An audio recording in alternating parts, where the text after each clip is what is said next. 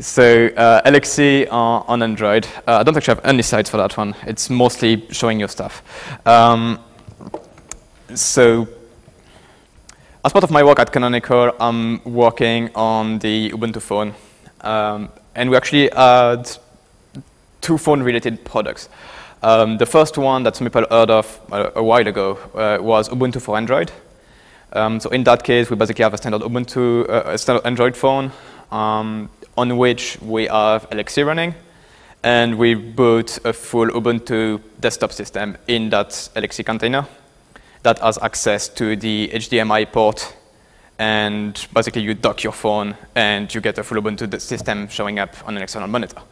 To make that work, I had to port LXC to Bionic, which took slightly longer than I expected. I think it took me around 2 months to actually get everything done, because it turns out that Bionic is a pretty limited libc. It also turns out that it's mostly BSD-based and not so much GNU-based, so you're missing a lot of functions, or functions are different, and you need to write wrappers and a lot of stuff around that. But at some point, I actually managed to get that thing to build, which was infinitely better than what we used to do before that, which was essentially building that thing statically against libc. So we actually got LXC binaries that were working fine on Android. That's what that project has then been using from that point on to make sure that the Ubuntu system doesn't really see Android. We're also using extra mount namespaces even before starting LXC, so that Android can't possibly notice LXC running. Because apparently some versions of Android get a bit freaked out when they see extra mount points showing up at some places.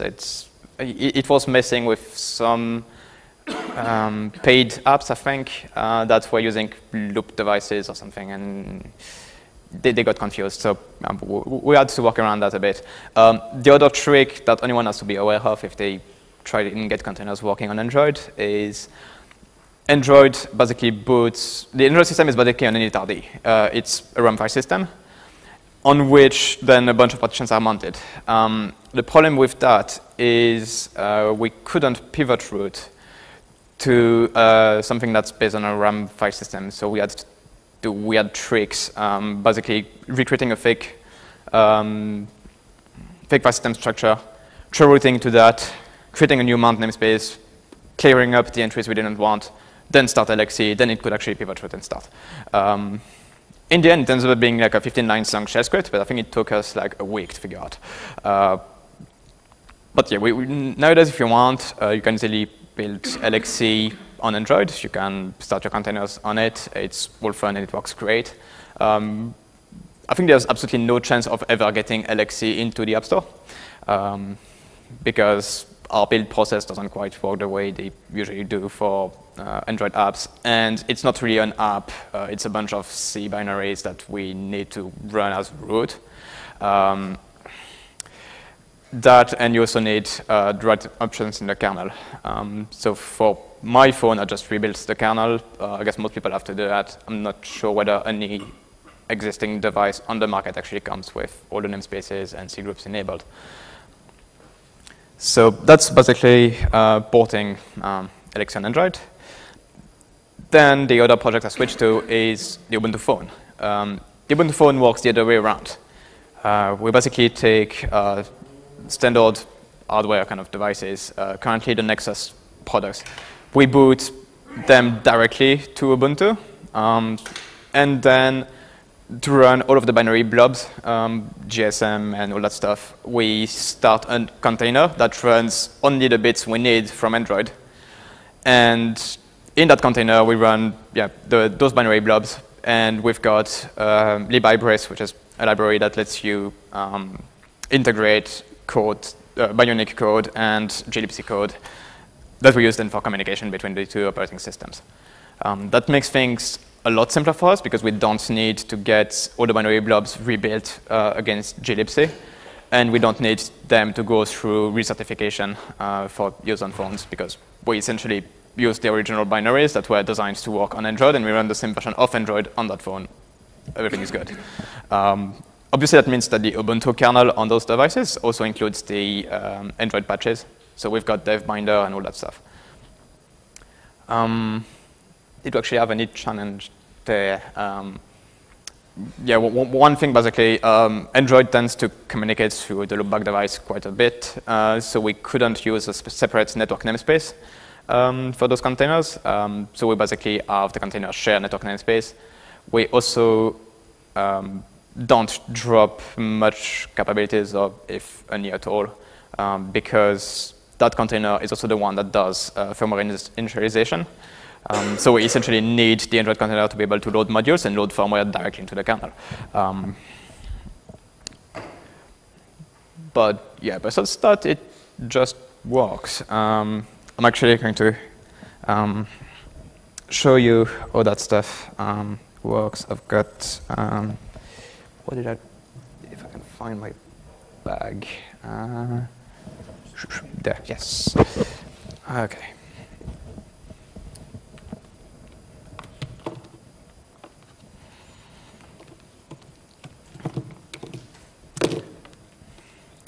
So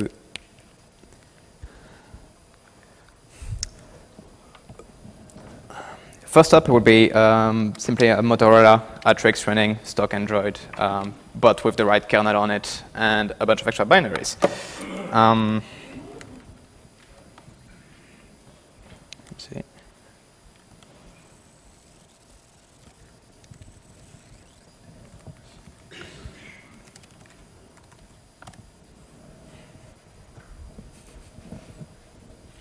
Okay, so then I need to become root there, and let's see if I can get there without actually looking at the screen.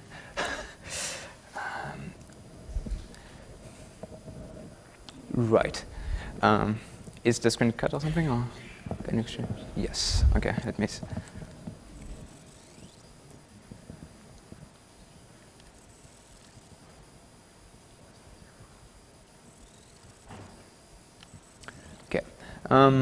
So I can do run LXC. Oh, what's going on there? Hold on a sec.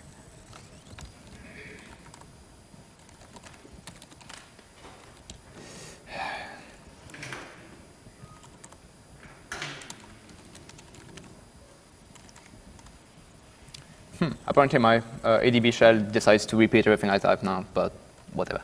So I do run LXC, then LXC-start-n and lucid. And you get a standard Ubuntu container running on Android. You notice it's a pretty old Ubuntu container. It's Ubuntu 10.04. That's because there is a weird kernel bug somewhere on that device, where if I try to run anything slightly more recent than that, it just like faults all over the place. But it's good enough to test LXC, and I can log into, and I think yeah, it's the same network namespace as Android itself. So if my phone was connected to wireless, we could install packages and have fun. It would just work. As I said, it currently takes some shell scripts to try and get that stuff running properly. I need to test it on a few more Android phones, see if my script is generic enough that it should work everywhere. And then my plan is just to push that to some Git branch, maybe even in LXC's Git branch itself, so that people can easily reproduce that setup. Because I think since Git told people that I would push some Bionic fixes, I got a dozen people emailing me about how to run LXC directly on Android. So there's definitely some interest for that. Now, let me just swap devices and move that to Nexus 4. That's running Ubuntu, the Ubuntu phone. Okay.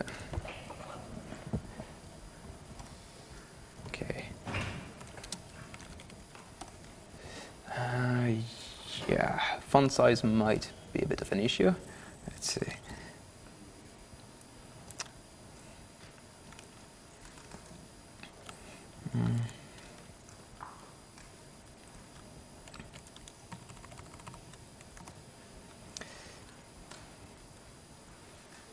Right.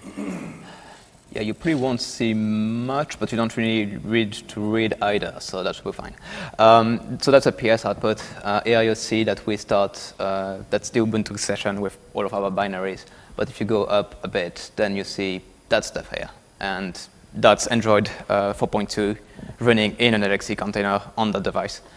And then the Ubuntu processes, like we've got a network manager patch that lets it talk to Ophono, then we've got an Ophono patch that lets it talk to RealD, which is the telephony daemon, that runs inside that Android container.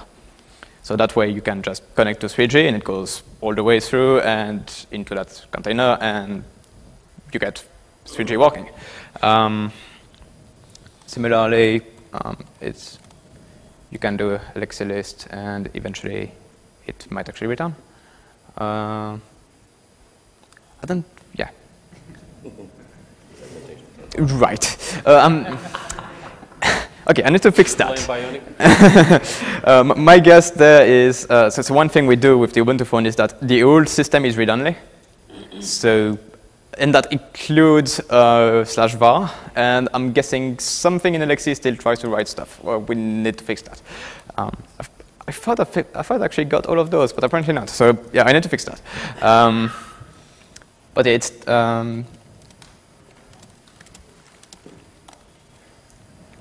standard LXC. That's the release we made last week. So we basically use LXC on every single Ubuntu phone now, which is not a whole lot, but maybe at some point it will be a lot of phones. And that's kind of nice having everyone use LXC in their pocket, especially as it's full-fledged LXC. I could do LXC create-t Oracle or Fedora or whatever, and then run an extra Fedora container and Oracle container directly on my phone.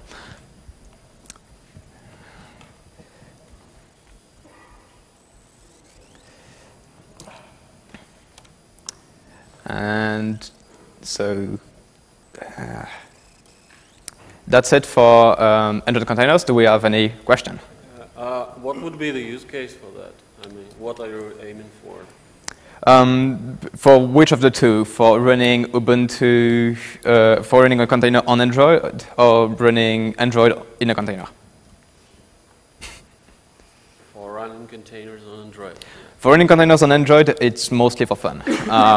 This is what I want. Initially, it was because of the Ubuntu for Android project, where we want to have an Android phone that you can dock. Oh. And when you dock, you get an Ubuntu desktop externally. There might be some other use cases for that, like someone developing a media center, or someone could possibly make a container that has XBMC, and when you plug an HDMI cable on your phone, you get XBMC on your TV. Mm-hmm. That's perfectly possible, and using LXC makes it much nicer for you because you don't need to go through the pain of dealing with Bionic. You can just create a container that has a standard libc and all the other things and just use that. The other case, the other way around, which is running Android on LXC is pretty useful because some companies are now working on getting multiple versions of Android on the same device that they can swap between. And Ubuntu uses it as basically a way of running all of the hardware binaries in their original environment and on another system. Any other question? Okay.